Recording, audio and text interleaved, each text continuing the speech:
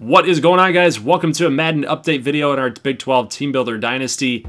It's been a long time. It's been about 3 months. Last one we gave you guys was in July. Can you believe that? July. But we're in week 16 with the Miami Dolphins, and Jeff Henderson, the former Ardmore head coach, is taking on the task of turning around the Miami Dolphins. I will let you guys know here, big players to renegotiate. We are letting these players go. I'm going to be letting Sean Lee, Kenny Stills, Wilson, Myers. We're letting all these guys go. And the reason for that is I feel like I can do a little bit better with Kenny Stills and Albert Wilson. We've got Drakeenan Timmons, we've got Paris McMillan, we've got some young guys, some wide receivers that are going to do some good things for us. And there's even going to be wide receivers in the free agent pool next season, as well as this draft class has a lot of receivers that we could go after. But there's going to be some kickers too, some Big 12 Team Builder kickers that are pretty good. And I feel like we can do a little bit better on our offensive line as far as backups go. Marquise Flowers at 28 years old, 75 overall. I think we can do better. And backup quarterback, that's going to be addressed behind Jedd Carmichael. Sean Lee, I'd love to bring him back for one more season, but it's kind of an expensive season at 9.88. All right, so taking a look at the standings here, guys, you'll notice that we are not even on the top of the board here. We are actually the 11th rated team at 8-6. There's a lot of teams at 8-6, so there's a ton of parity right now in this NFL, this 2020 NFL. Let's take a look at the AFC East standings. We're 8-6 right now. The Patriots are catching us. We've lost 2 games in a row, but fortunately, they have also lost 1 game in their last matchup for whoever they played against. I'm not sure, but the Bills are also chasing us. So theoretically, if we lose our next 2 games and the Bills win their next 2 games, I don't know what the tiebreaker is between us and the Bills. I would have to go back and check that. I think we beat them both times. I could be wrong about that, but regardless, the Patriots have a chance. They have a chance to go 8-8 if we lose 2 games in a row and they go 1-1. Or they could go 9-7 if we lose 2 games in a row and then claim that AFC East title. So we are going to try to not allow them to do that. A couple notable quarterbacks that you guys need to think about, maybe just remember, is Montana Flynn. Montana Flynn, former Odessa State quarterback that elected to stay for his senior season. He's now a 1-year pro. This is his 2nd season in the NFL. He's leading the Buccaneers to a 336 points for team. And that's a lot of offense for a Buccaneers team that really needed it. They're currently 8-6, not a super talented roster, but he's getting the job done for them.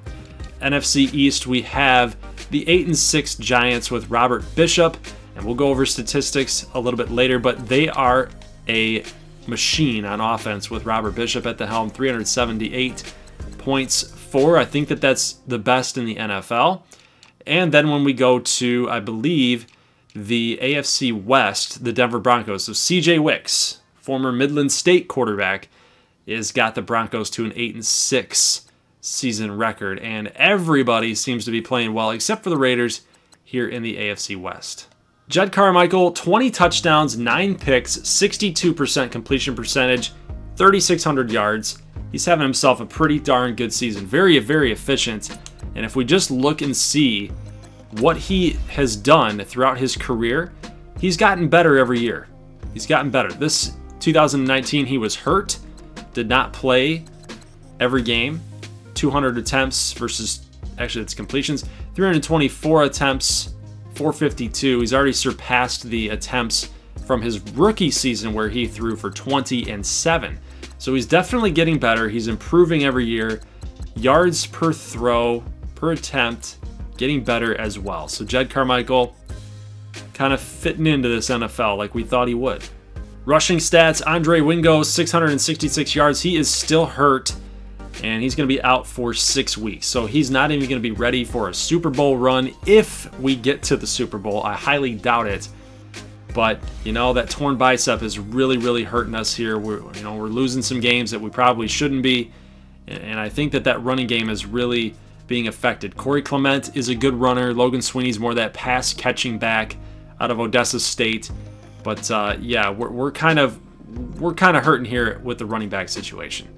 Receiving numbers, Odell Beckham leading the way with 74 grabs, 71 catches for Kenny Stills. And you're probably asking yourselves, like, why, Gold, would you not bring Kenny Stills back? He's your best number 2 guy.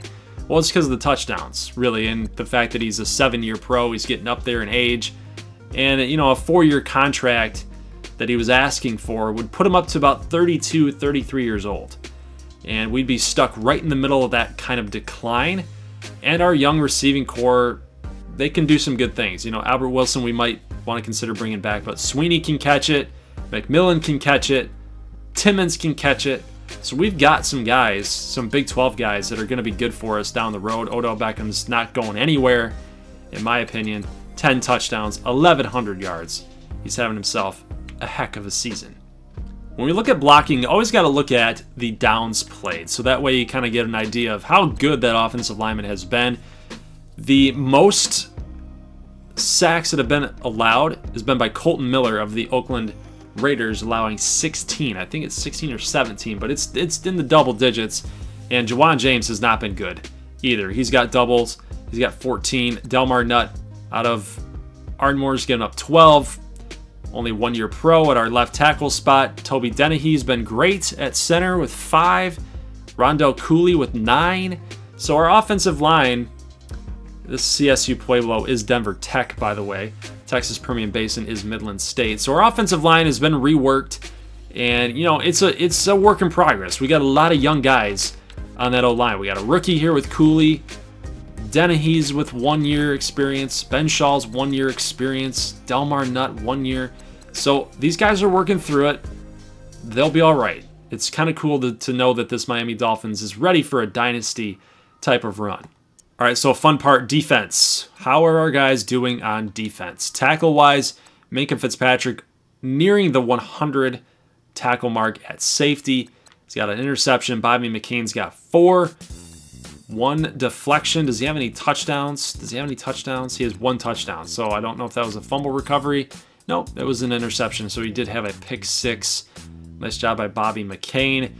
Let's see, just right down here real quick. Raekwon Davis, our first-round draft pick from just a year ago, starting to come into his own, guys. 7 sacks on the season, and that was a huge leap from last year, if I'm right. Yeah, so he had 1 sack last season, and in 2020, taking a big step forward with 7. I think Raekwon Davis is going to be a good player for us, at least how he's rated in this game. So I know that he's kind of really not coming through for Alabama right now in real life, and a lot of draft prospects and draft analysis think that he's actually going to fall a little bit in the draft. 6'6", like he's an animal, he's a freak, he's got a lot of potential. But at least for us, he's doing really well. Todd Parker, our first-round draft pick of this season, is got 5 sacks, so he is nearing the same production as Raekwon Davis in his 2nd year. Todd Parker's 1st year out of ACU. I love Todd Parker. He's great. He's awesome. I mean, look at these numbers. These are good stuff. Has he forced any turnovers? He is not. He's not forced any turnovers. That's all right. Just keep getting in the backfield and making some big hits, and we'll be all right. Now we're just going to go for just the most notable team builder players that are actually doing something.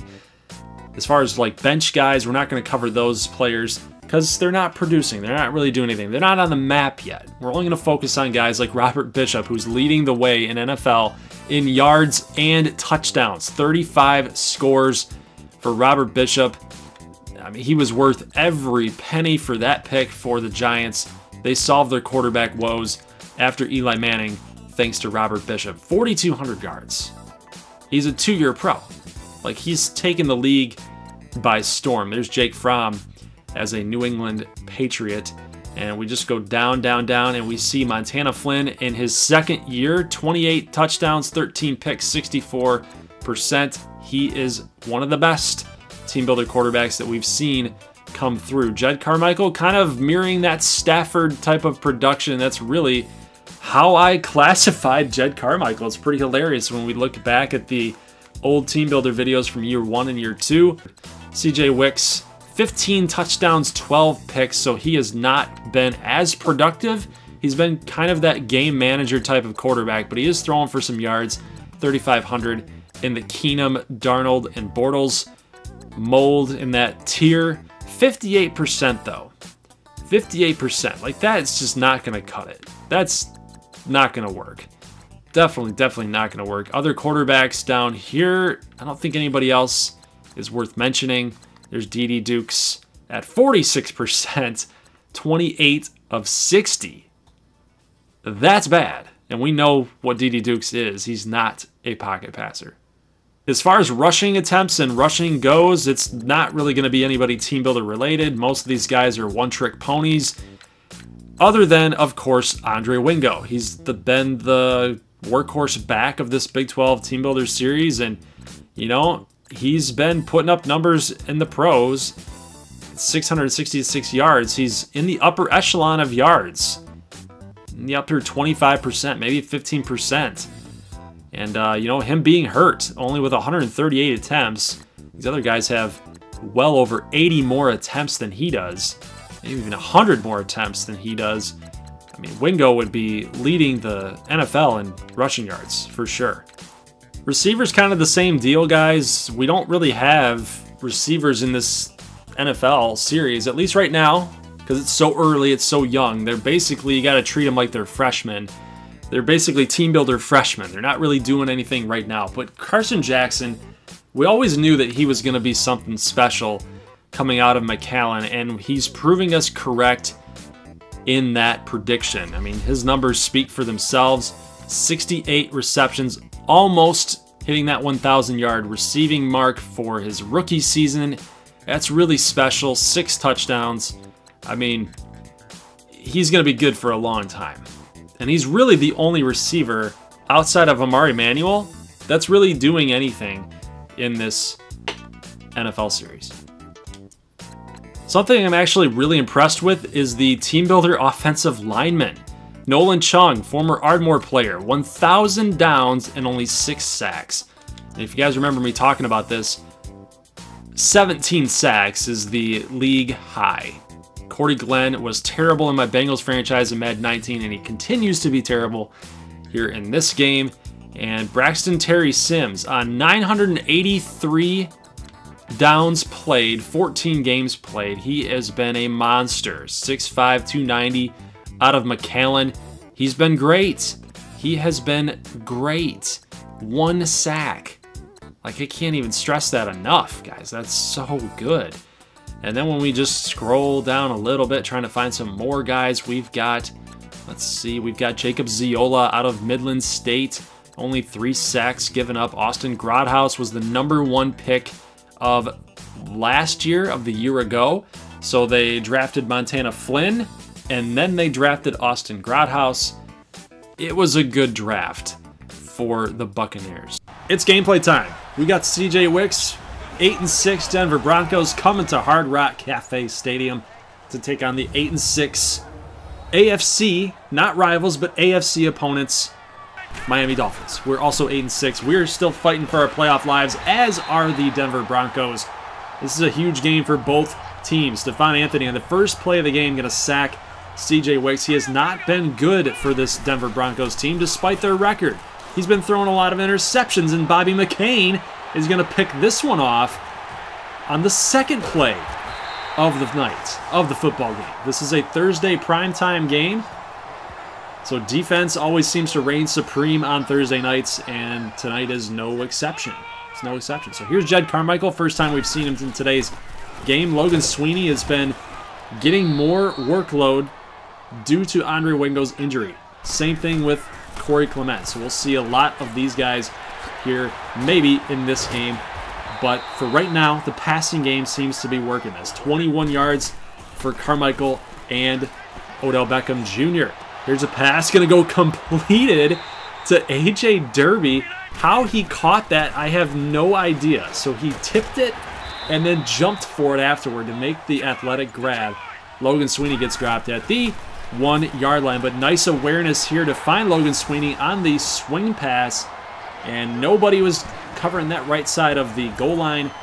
Everybody was coming thinking this was going to be a run, so it's going to be a touchdown for Miami. It's 20-0 right here, and now Odell Beckham is just making people miss all over the place. He's got the speed to burn, and he is going to beat his man down the sidelines for the touchdown. It's now 20 27-3.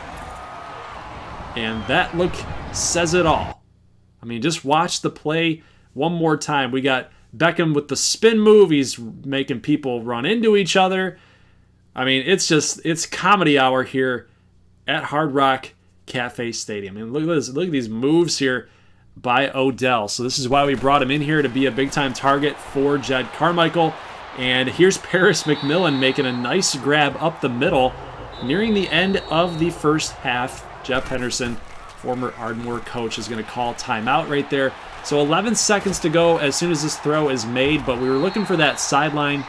Kenny Stills just could not get out of bounds. We are out of timeouts. We got to run to the line to try to get this thing spiked. Can't do it. So we're going to go into the second half, 27-3. And Drakeenan Timmons is going to take this football out, and he somehow gets all the way to the 30-yard line. So Drakeenan, I mean, you are just balling out right now. You're really taking your skill set to a different level here. But watch Odell Beckham again. He's having himself a night. That's 2 touchdowns already, over 100 yards, and now Jedd Carmichael is over 24 passing touchdowns on the season. Gotta love it. Gotta love it. Jedd's having himself a nice year number 3. So 326 yards for Miami on offense. We're just absolutely schooling Denver and CJ Wicks. That's the second pick of the night. And Rashad Jones comes up with that one. 20th career interception. And now we're just going to try to put this thing on ice. Here's Paris McMillan, the McAllen product, and the 2 teammates. The 2 former Matadors are going to hook up here on that first down. We're still slinging it. This game's not even close to over yet. Paris McMillan with the catch on the out route, and he dives into the end zone as he plants that foot, gets into the end zone. 4,000 passing yards for Carmichael. That's a career high. And guys, we are going to win this football game, and we're going to the playoffs. Or wait, we might not. A big win for the Dolphins. We scored 44 points on those Denver Broncos, and we moved to 9-6. But the Patriots catch us at 8-7, which means one thing: if we lose to the Bills in Week 17 and the Patriots win this week, we have a tie at 9-7 and 9-7. I don't believe both of these teams in the AFC are going to make it. I don't think 9-7 is going to be good enough to make it come out of the 2 wildcard spots for the AFC East, and it doesn't look like that's going to happen because all of these teams, guys, are down here at 8-7. So this is a big week for us. It's a huge week for us in order to get this win against the Buffalo Bills. We're not playing this one. We're going to leave it to the sim. Cross your fingers. Did it happen? Did we make the playoffs? We lost. We ended up losing 31-10, and the Patriots won their last game of the season to continue the streak. The AFC East remains the New England Patriots division. Did any of our team builder quarterbacks push their team to a playoff appearance? It doesn't look like the Broncos. The Broncos. They were 8-6 coming into that game that we played them. Moved to 8-7 on the loss. Week 17, they got the W. Finished in second place in the AFC West, and they got in. They got in over us. How does that work? How does that work, guys? Because we both went 9-7. We should have gotten in over them. With the Super Bowl upon us, let's take a look at the MVP race. And Robert Bishop finished in the top 5, but Deshaun Watson ended up winning the whole dang thing. Coach of the Year goes to Thomas Pita. That's interesting. Interesting. Thomas Pita. Jeff Henderson finishes in the top 10 at number 9. AFC Offensive Player of the Year, Carmichael finished in 7th place. Not good enough to beat out Deshaun Watson. Defensive Player of the Year, though, for the AFC is Bobby McCain. It must have been through all of the interceptions that he had. It's not really normal that you would see a defensive back, especially a corner, win Defensive Player of the Year. So that's awesome to see that Bobby McCain was able to get that award for his trophy collection. Jake Fromm leading the Patriots to a 9-7 record. Logan Sweeney finishing in 3rd.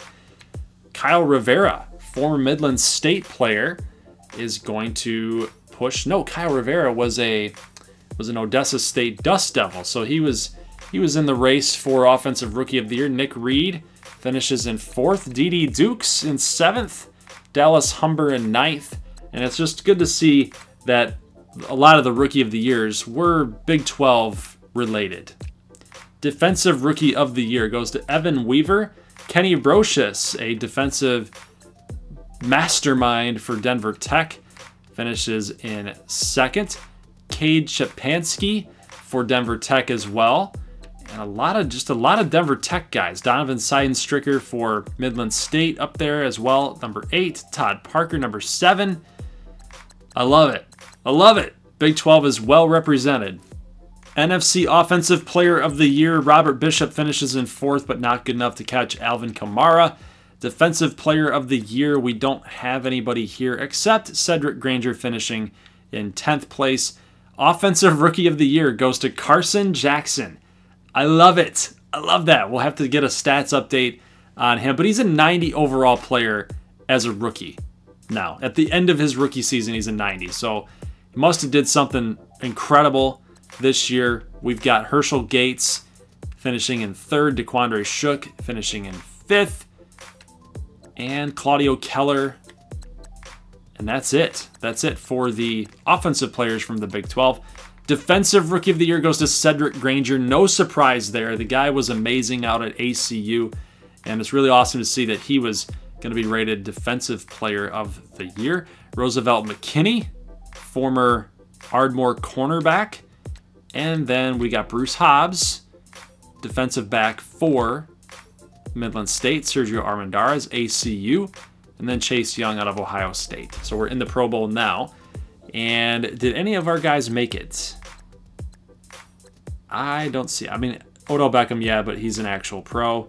I want to see if any of our team builder guys made the Pro Bowl. And it doesn't look like anybody did. I am going fairly quickly. Whoa, Jawan James gave up like a ton of sacks and he's in this? What the heck? Thurston Alexandro, former Ardmore tackle.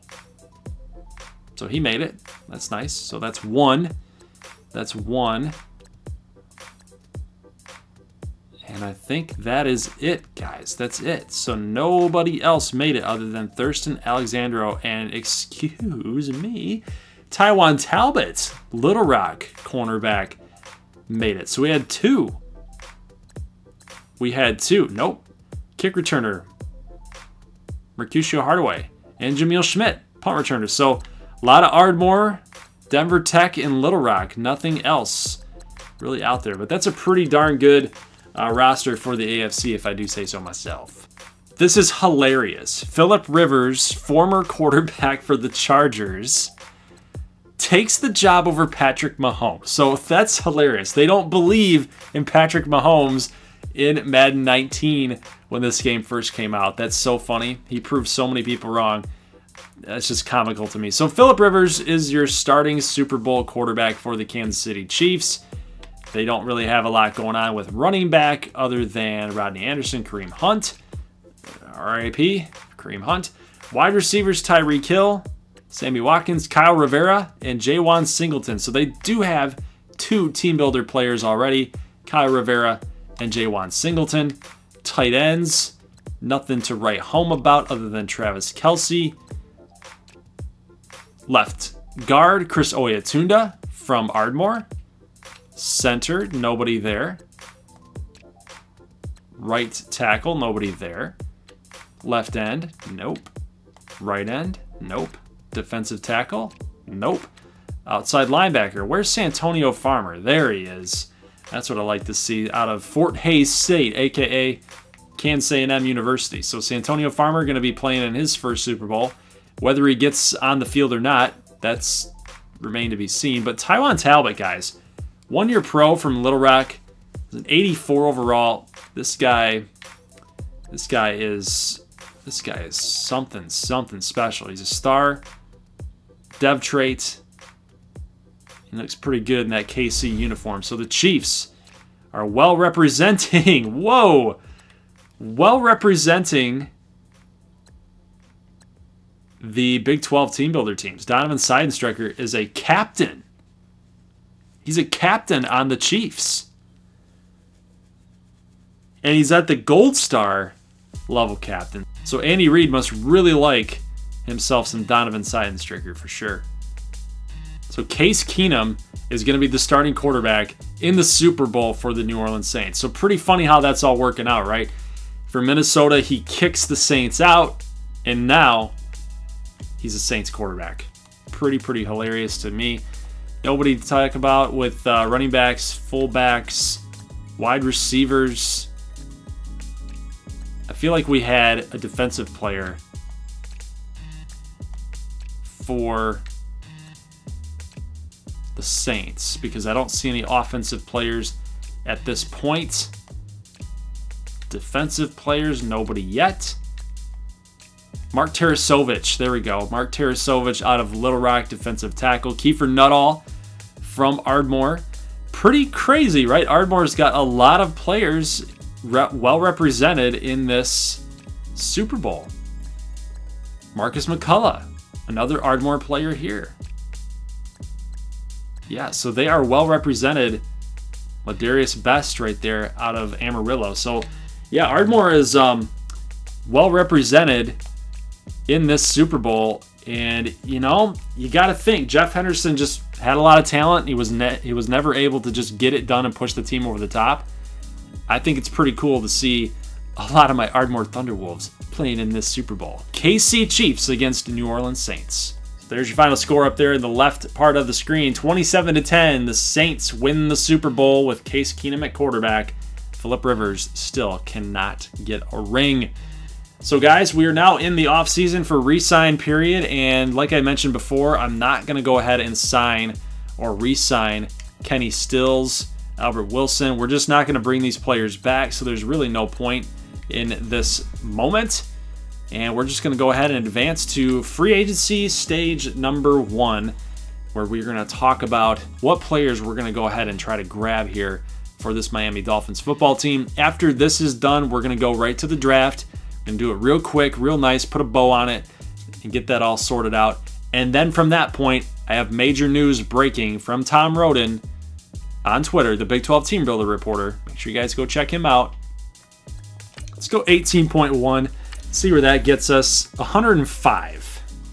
So he is really just not digging the offer here from the Miami Dolphins. Maybe he wants to be a part of a competitor. $20 million should do it. 113. That's still not going to get us Jason Kelce, and because nobody's really going after him. So let's offer him that 12.2, just up it by 600,000 or 60,000, I should say. He's up to 92 points, so I feel like that's good. Cornerback, we could easily address this. I don't want to break the bank for cornerback, like for a guy like Desmond King. I feel like we could get Vernon Hargraves type, you know. Bobby McCain is an 81. We could get another 81 corner with Vernon Hargraves and see how he does with that. Let's get him up to about 13 and see what we got here. So 93. He's really liking the Washington Redskins right now. So I don't think that we're going to be able to get Vernon Hargraves unless, again, we try to break the bank. So what is... Let's see this offer right here. Let's see what we can do. $16.3 million. And that only gets us to 107. So fair offer is 12.5. We offered him 16.3. And meanwhile, Jimmy Smith, we could get on a 1-year deal at 33 years old. So I feel like that's maybe the best option that we can do here. So let's just offer him this. See what we got. 93 points on Jimmy Smith. $24 million. He's still not doing it. Most people are probably cringing in the comment section like, what are you doing, Gold? What are you doing? 130. Get over here, Jason Kelce. We need your ass on this team. Awesome. So we got all three of our guys here. We got Jimmy Smith, Kelsey, and Anzalone. That's awesome. So there is your roster as it currently stands. The offense got a heck of a lot better now, up to a 79 overall. Defense at that 79. So we got Jimmy Smith as our corner number 1 with Bobby McCain slipping over here to corner number 2. That's probably got a switch unless he is an 82. Yeah, he's an 82 overall. Then we've got Xavier Howard, Lavert Hill, Tankersley that we just signed as well. So defense is looking pretty good with Anzalone taking the spot of Jerome Baker, McMillan, and Anthony. I feel like we still need to go after a left outside or just another outside linebacker, which I think we'll do that in the draft. But I think we set ourselves up pretty nicely for this draft. All right, guys, here we go. We are in the draft, the 2021 draft.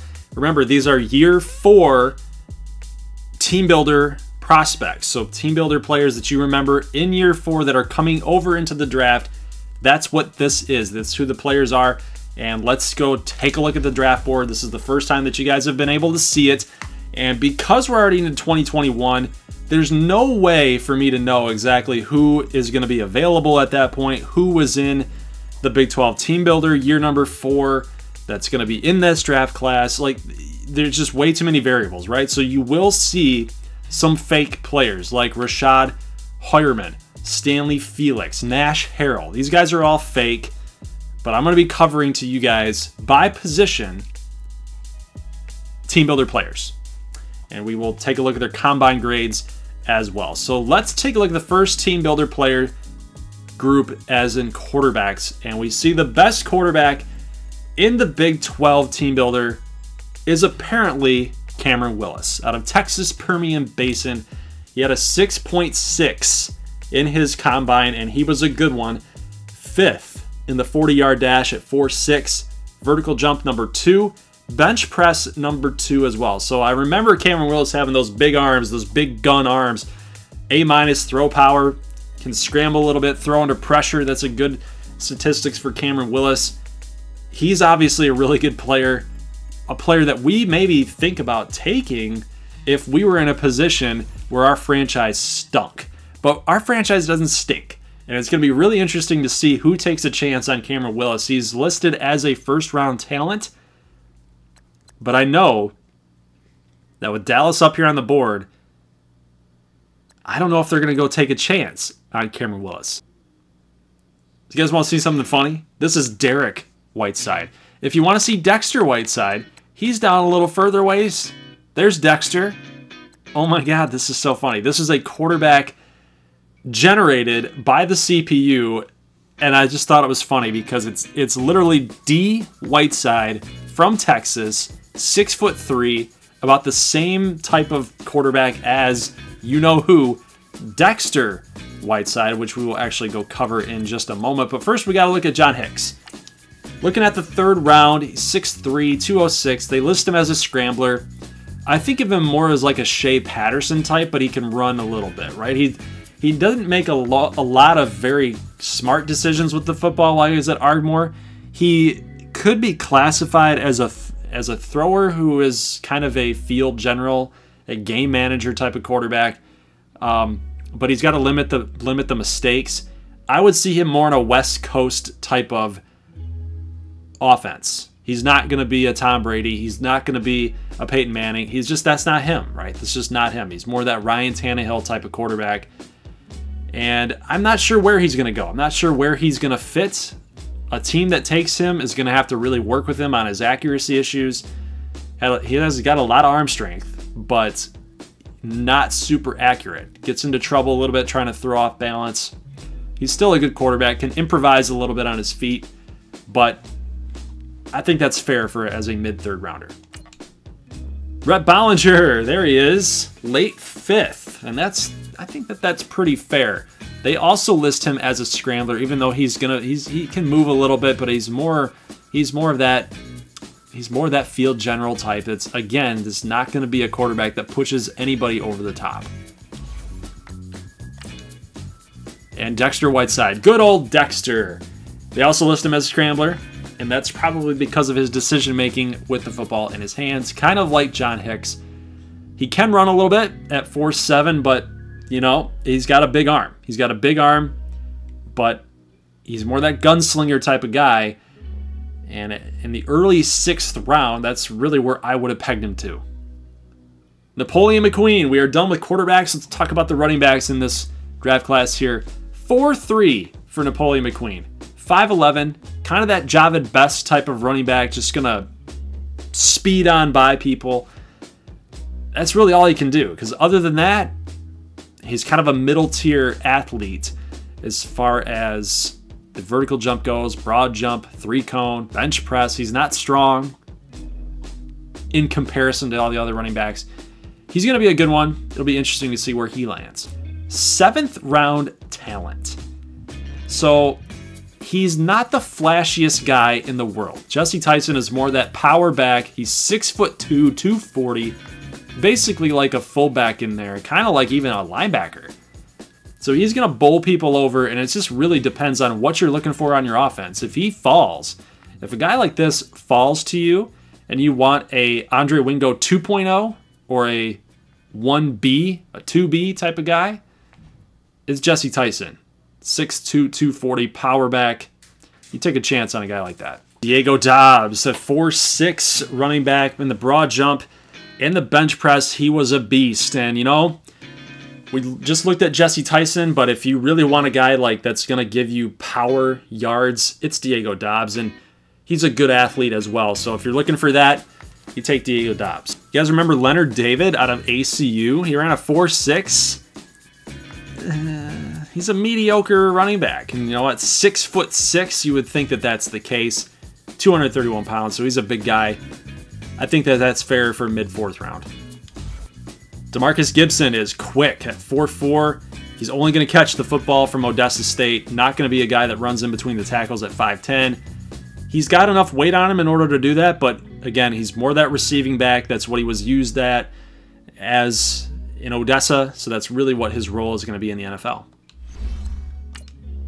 Aaron Penner ran a 4'4". This is a guy that might be a diamond in the rough. You know, he can easily start making some plays in space at 4'4", 3-cone. He's very agile, very quick.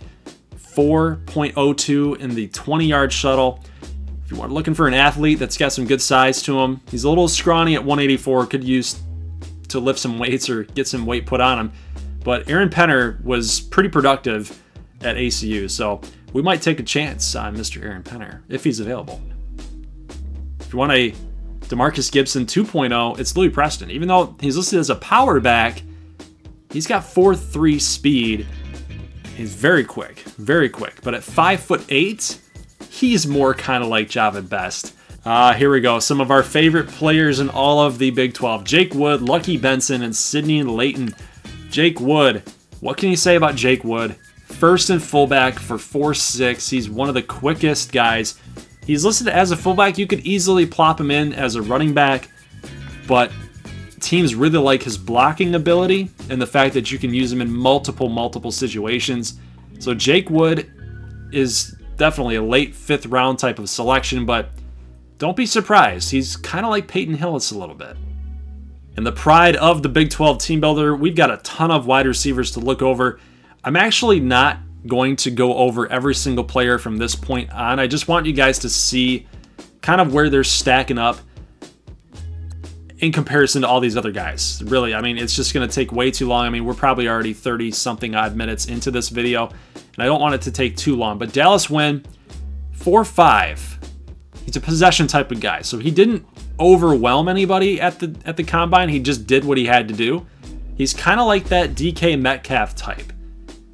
And I think that that's really where he's going to fall. I mean, you guys can see here, we'll go to the all positions. Dallas Wynn is only in, where is he at? He is all the way down at number 24. So if we're looking for another wide receiver that's kind of that Kenny Galladay type of guy, that's a big guy that's going to be able to make some plays down the field, we could go after Dallas Wynn right there. Ulysses Neely was the better wide receiver. I would argue that. At Midland State, even though he's not getting a lot of love at 3rd round talent. His catching leaves some things to be desired, but he's very quick, very fast. Jackson Lunhall, good player, He's a red zone threat at 5'11". I feel like he's kind of like a Danny Amendola type. He's going to run his routes to perfection, and I would just watch out for that for sure. Jabari McCollum, good player, but he's a project. He's more of a project type of receiver. Elliot Hushka, this was out of Odessa State, by the way. Elliot Hushka, a Denver Tech product in the 5th round. Lonnie Luke is seeming to go undrafted, so maybe we can find a home for him at some point. But a lot of these guys are going undrafted here. Andre Irvin, Rex Austin, Demetrius Marks out of Shreveport. Yeah, I mean, these are some pretty decent wide receivers that, you know, it just doesn't seem to fit in the NFL. Yeah, Jimmy Ireland, Jared Woodstrom, Bryce Maddox, Nolan Keck. Some good tight ends that were fairly productive in the Big 12. I think Jimmy Ireland and Woodstrom were probably a little more productive than Maddox or Keck. I might be slighting Maddox just a little bit on that, but it'll be interesting to see where those guys go. Taking a look at left tackle, Ipke Zapanaral. Very good player. He's in kind of a good situation because there's not a whole lot of left tackles here, and he's a pretty good one too. So they like him as a first-round talent, but he's in the 2nd round. You jumped all the way down to Jeremy Schroeder from Ardmore, and, you know, compared to Matthew Morris and Jeff McCarty, I think Ipke Zapanaral is going to find himself in the 1st round. One of my favorite players at right guard, Kawika Lolotai from Midland State. He's going to be something special, guys. I will show you this first in bench press. 3-cone. He's very agile. He's listed as a power type of guard. You know, if he's available, I'm taking him. I'm taking him. It's going to help that run game for Miami. And we're going to really be able to feed Andre Wingo the football. If we've got Lolotai guarding for him, you watch out. You watch out. EJ Backstrom would not be too bad either, but you see the dip. 6.7 to 5.5. 7.1, so Lolotai gave it everything he had to go up against Tristinger, but that's a losing battle every time. So Tristinger won numerous honors and accolades at ACU while he was in this Big 12 dynasty. Can move, man. At tackle, for being as big as he is and the fact that he can move to the outside, he might be a player that we want to watch out for as well to help that run game and to even help that passing game. I want to see where he falls. And you know what? He falls to 14. So we might be in the market to go after at least one of those offensive linemen.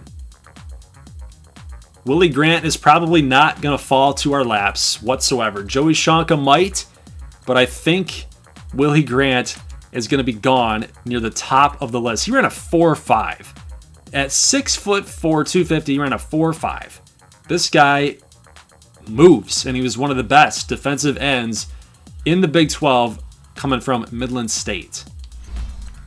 Joey Shonka, we all remember Joey Shonka, how he became something. He took ownership of his bad play at Nebraska State, and now he's really getting it going. I love Joey Shonka in this draft. I admit it. I was so wrong. I was dead wrong about Joey Shonka. He was gonna be the meme of this entire series, and then he ended up breaking his dad's record of sacks in a career at Nebraska State, and he became a campus legend. I was wrong. I was wrong, Joey. Then Siobhan Washington out of McAllen, out of McAllen University, and not a lot of people are showing him any love, except for when he blew up the combine, running a 4.5. So everybody was talking about how this guy, Siobhan Washington, didn't get a whole lot of playing time at McAllen. But then all of a sudden he just like blew by people at the combine, and everybody's like, what? Who is this guy? Who is this guy? 6'3", 246. He was challenging Willie Grant for the fastest defensive end. That's saying something. So if we wanted to take a chance on a right end, maybe Siobhan Washington would be a guy that we'd want to do that with. Defensive tackle, we've got a few players here. Demetrius Rollins was one of the best defensive players on Kansas A&M last season. He would be a good pick at 6.5 combine grain. Thor Katale, 6'2", 325. So he's one of the biggest defensive tackle, if not the biggest, defensive tackle as far as weight goes. And I think that that's why everybody's kind of ripping on him just a little bit, is that he's kind of overweight. You know, he came into the combine overweight when everybody was trying to tell him that, hey, you need to lose some weight to get into football shape, and he just didn't do it. If you're thinking about a comparison here, it would be Albert Hainsworth, that type of player, and that's going to cost him some money. His laziness is going to cost him some money. But he was a McAllen product. But Amiri Hayes Branson was a part of that Broken Arrow team that won the Big 12 championship. And, you know, he brings a winning type of pedigree, a winning mentality. And at middle linebacker, might be something that we consider here in the later rounds. So running a 4.7, that's pretty quick. His pursuit is good, B- in tackling. We need to be able to stop the run. We need to be able to build on that ability to stop the run, because we're already plugging up that middle part of the offensive line, of the line of scrimmage, with big man 6'7" Raekwon Davis and big man Todd Parker. So if we were able to triple team that up with Amiri Hayes Branson, that would be pretty good 1-2-3 type of trio. Armand Hammer had a 8.2 combine grade. This was the greatest, the best combine grade in this draft class. And at 6'5", 246, you can't really argue with being able to take this guy. There's no reason why he should not be on anybody's board at all. You have to take him. If he's there, if he's sitting there, you got to take this guy. Once in a generational player out of ACU. I mean, look at those numbers, guys. We have seen athletic freaks come from the linebacker spot before that never panned out. But I think Armand Hammer is going to be a star. I think he's going to make it. All right, looking at cornerback now. We've had some corners that have been pretty good in this Big 12 team builder, but Tyreek Wyrick Dysert is another great player. Ran a 4.4, wasn't too strong. So the tackling might be an issue for Tyreek, but you know, you can use him in some wide receiving packages. You can kick off return, you can punt return.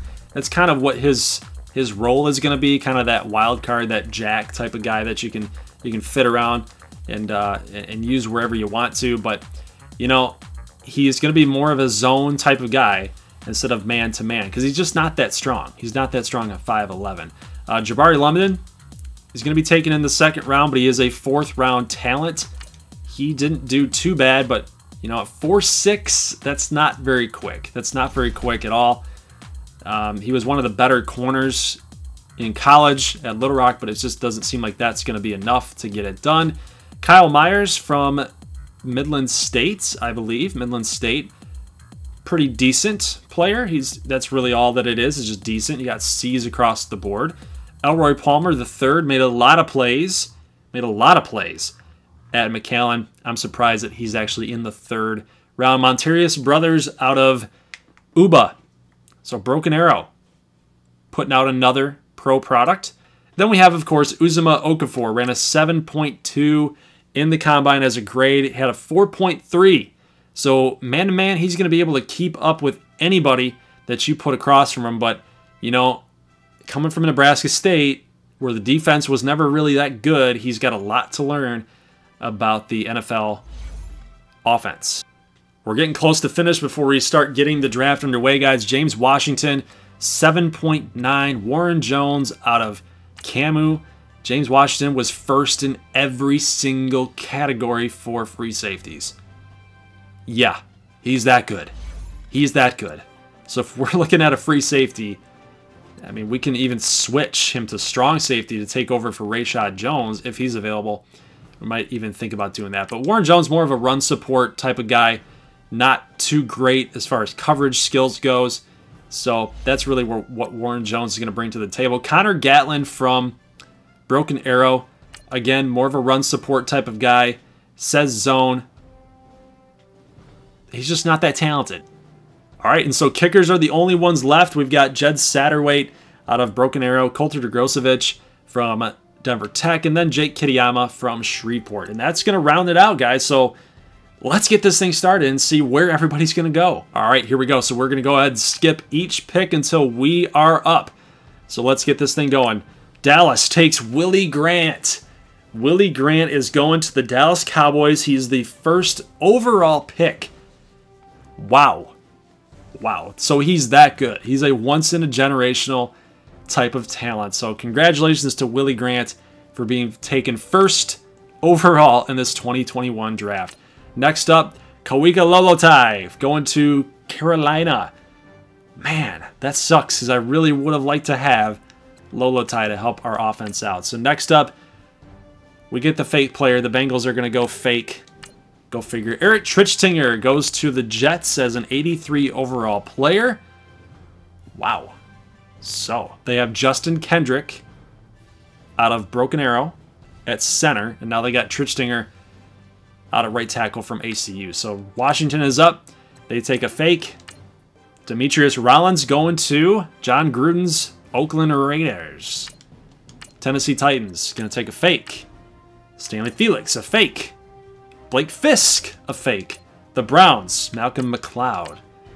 James Washington goes to Detroit. That's a really great pick. So I applaud Matt Patricia in taking James Washington. That's a really good player right there. They're going to love having a guy like that. And I couldn't be happier for Detroit getting a player with his caliber. Dallas Wynn going to the Bills. So we're going to have to try to cover Dallas Wynn this season. He's definitely going to play. There's no reason why he wouldn't as an 80 overall. The Chargers, the Bears, the Vikings, Ravens take Tyreek Wyrick Dysert. They like those speedy type of corners. They love taking defensive players, and he's going to be a good one at 78. Joey Shonka going to the Tampa Bay Buccaneers. So he is now teaming up with Montana Flynn. He's teaming up with DeQuandre Shook. Teaming up with a lot of Big 12 team builder players here. He is going to be good out in Tampa Bay. I can feel it. The New York Giants. And we are on the clock. So who are we going to take, guys? I think I know what this answer should be. And I think that we should be taking Armand Hammer. I think that this is the selection that we need to take. He's on the board right here. He's a once-in-a-generational defensive talent. You can't go anywhere else. You could take Ipke Zapanarel. There's no reason to take Napoleon McQueen. We've got that running back situation all locked up. And there's just nothing else there, guys. I mean, Warren Jones, Jackson Lunhall. There's nothing else speaking to me right now. You have to take Armand Hammer.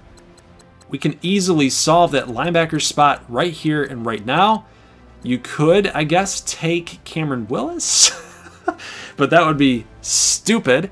Don't take Cameron Willis because you got Jedd Carmichael. And we believe in Jedd Carmichael. There's no reason to do it. So we are going to take Armand Hammer.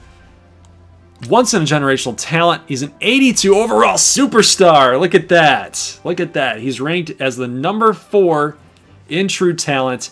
We drafted him at number 20. The ratings speak for themselves. He's fast. The pursuit is there. The block shedding is good. The strength at a 97. He's going to be laying the boomstick on our defense for years to come. So with the Armand Hammer selection, the Steelers are on the clock. They take a fakie. We're just going to keep skipping until we see a team builder player. Jimmy Ireland going to the Houston Texans. They kind of took a reach there, in my opinion. Unless they absolutely really needed a tight end. Ipke Zapanarel going to the Denver Broncos. Thor Katale going in the first round. So the Cardinals felt like they could work with Thor. They love his potential, apparently. Patrick Law, the Eagles next up. Marquise Duvall from Amarillo. And then the Chiefs taking Glass. Malik Purnell going to the Saints. And then we're back to rounding this out. And from here, I think now's the time where I'm just going to go ahead and skip the entire draft. We made our first round selection. And there's some good players here left up on the board. But I think it's just smart because we really do need to get this video done and over with here. All right, so we took Armand Hammer with our first pick, and then we got Jordan Sizemore out of Little Rock. You guys probably don't remember Jordan Sizemore, but he was a pretty decent player at right tackle. But we got some good guys here. We got B.J. Walters and Thomas Dwyer. Never heard of them, but still kind of cool just to see. It's almost like open up your gifts on Christmas morning. You don't know who you're going to get, right? And it's just kind of cool to see where everybody landed. Lonnie Luke goes to the Eagles. The Falcons get Jake Wood. No, Jake Wood. So that's kind of cool. Devin Giunta from Nebraska State going also to the Falcons. So I obviously wish my boy Jake Wood luck out there in Atlanta. Shavon Washington is a 75. So the 49ers took a huge shot at Shavon Washington. I think that they're going to be pretty happy with that 87 speed. The Giants took Amiri Hayes-Branson in the second round, so they definitely went with a reach there to get Amiri. Cameron Willis is going to be backing up Robert Bishop. So that's pretty unfortunate for Cameron Willis. I would have liked to see him get a starting job, but you know, the Giants, they got a good thing going as their number 1 quarterback and the number 2 quarterback there. Maybe they're anticipating they're not going to be able to pay Robert Bishop in the future. Maybe Cameron Willis is going to be the guy for years to come. Andre Irvin out of Camu, wide receiver, also a New York Giant. Jaguars, they get Diego Dobbs. They like that power type of back. Nobody else. The Jets took Trichtinger, then they took Backstrom, then they took Elroy Palmer. They love team builder players. Then they got Aaron Penner here, 93 speed, 65. So they're going to work with him from the 7th round. So the Jets actually did some really good picks. They actually really had a good draft compared to us. The Lions took James Washington, who's an 83, Jackson Lunhall, Tyler McKinney. Man, so Detroit knows what's up. The Packers, what'd they get? They got Jameel Crawford, Elliot Hushka. That's a pretty decent draft class for them. The Panthers obviously got Lolotai, Lucky Benson at fullback. The Patriots like McAllen players, apparently. They got A.O. Garrison and Bryce Maddox, so just watch out for those two guys. In the AFC East, Demetrius Rollins, Garrett Ibanez, Derek Whiteside, not Dexter. Wow, so Derek Whiteside fell to the 3rd round. They got a 3rd round quarterback as an 80 overall player. So Uzomah Okafor, that's pretty cool to see that he's going to be wearing the silver and black at a 96 speed rating. I like what Oakland did. The Rams got Jared Woodstrom, Jeremiah Price, Demetrius Marks. Ravens, we know that they got Tyreek Wyrick Dysert. Brody Sathoff, we didn't cover him, but very good offensive lineman for Midland State. Leonard David, nice power back there for them. Then, ooh, look at.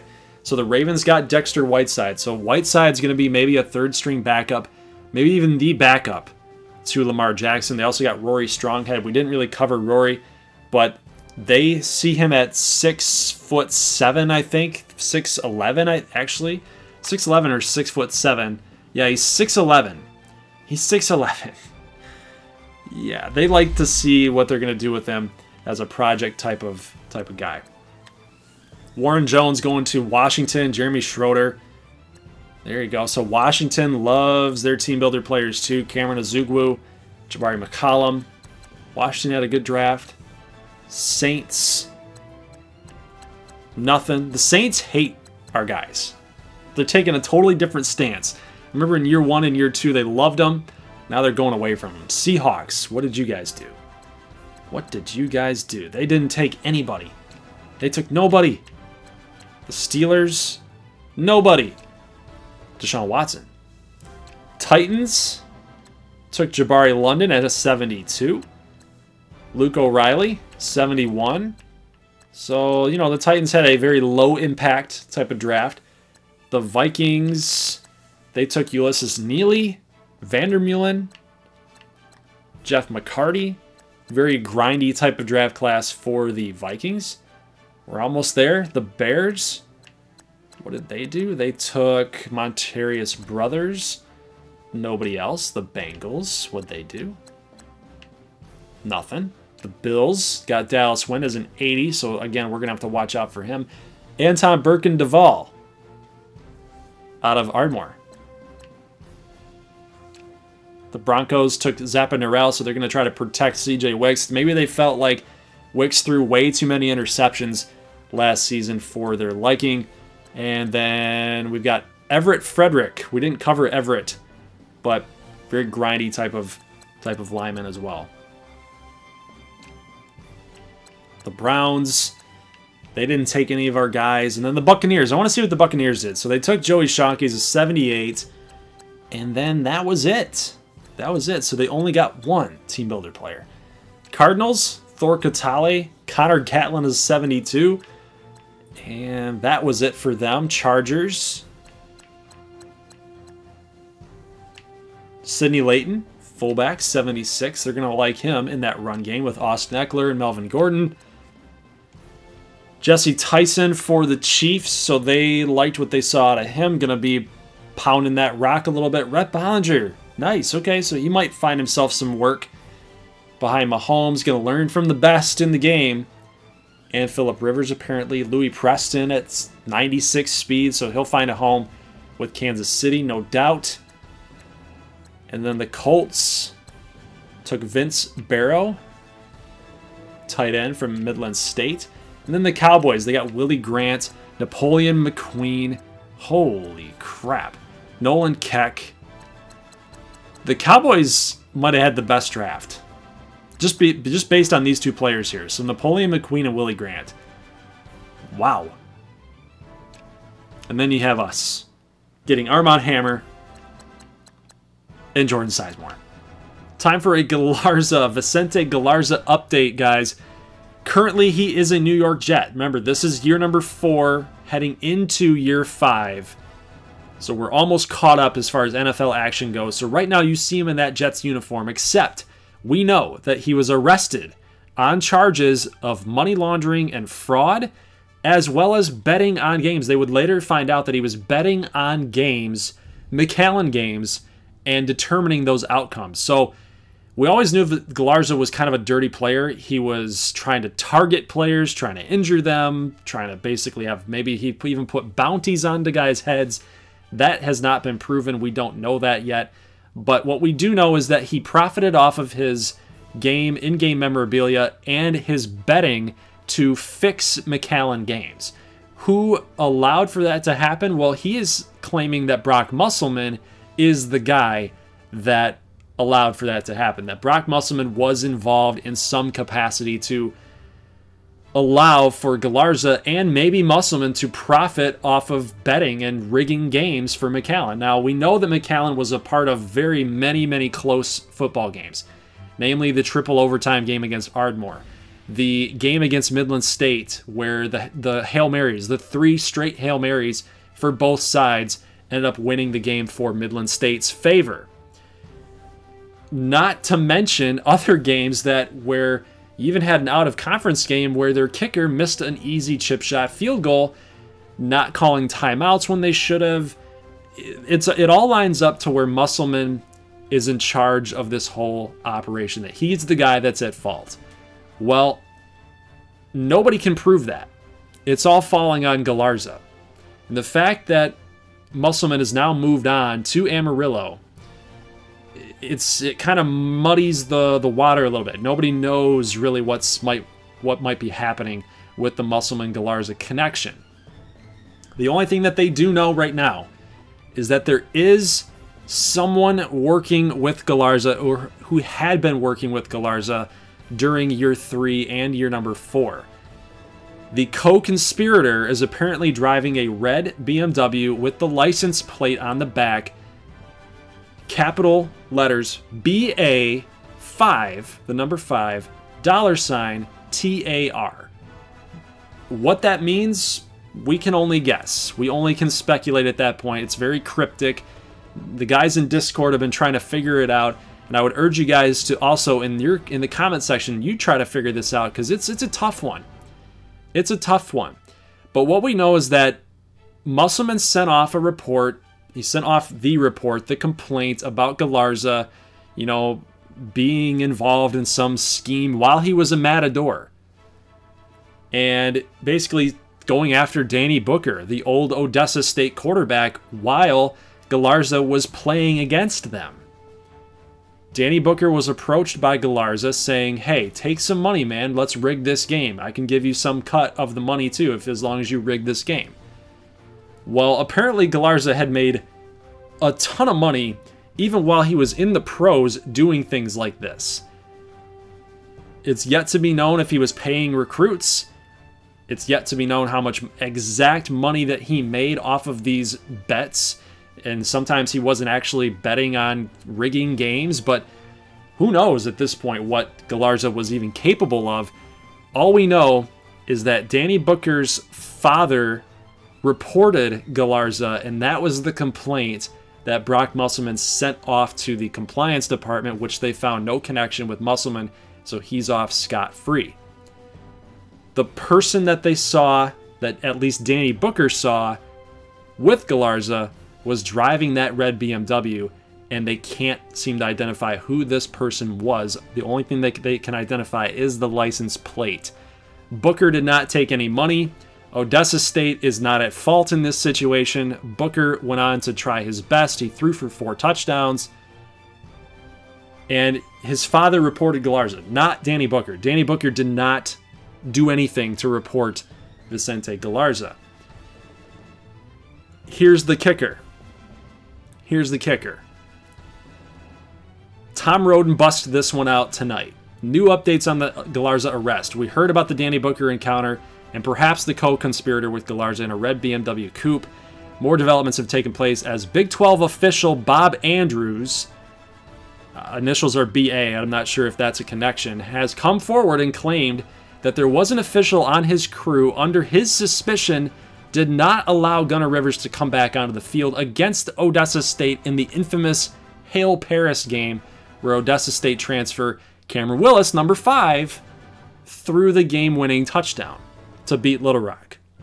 The official in question did not allow Gunnar Rivers to get back onto the field, claiming that his helmet popped off when he got injured and he had to sit out a play. For the team's 2-point conversion attempt, that would have allowed for them to come back in the game, or to at least take a lead. That part I don't quite remember, but it was a crucial time in the game.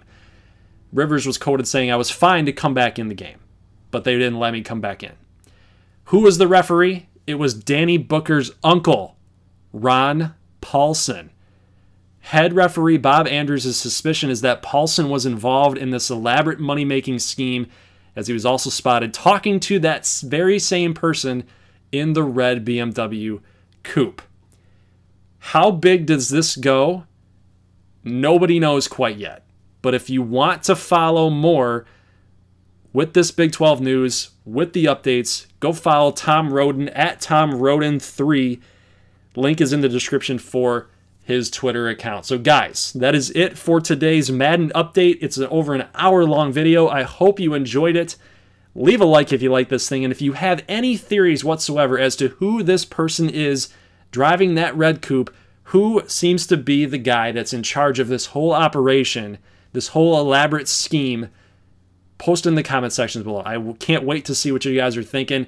Leave a like if you like this thing. We will see you on Saturday morning for conference play as it begins. See you guys then. As always, peace.